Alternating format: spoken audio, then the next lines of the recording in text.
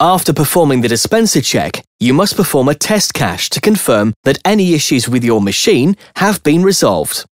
In order to run a test cache, press and hold down the blank and 1 key at the same time. By the side of the ATM screen, select the button for Management Functions. Enter your password, followed by Enter. By the side of the ATM screen, select the button for Diagnostics. Then select Test Dispense.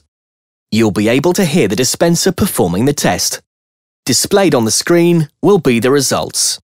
A good return code should be 202021. If you get any other code, please contact the Customer Service Center. Press Cancel to continue. Press Exit twice.